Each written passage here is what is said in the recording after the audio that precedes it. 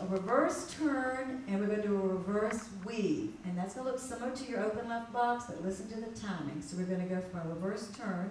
We've got 1, 2, 3, 1, 2, 3, 1, 2, 3, 1, 2, 3, 1, 2, 3. Half of a natural.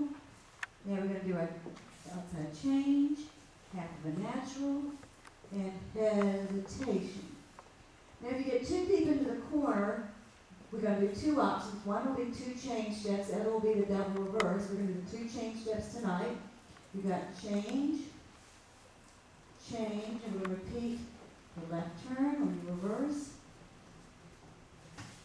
into your reverse weave, check, 2, 3, 1, 2, 3, half a natural, hesitation,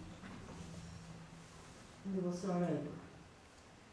So that way we worked on reverse turns, reverse weaves, naturals, under turn, the outside change, a full natural, hesitation ending, and change it. So that's the elements we're going to work with.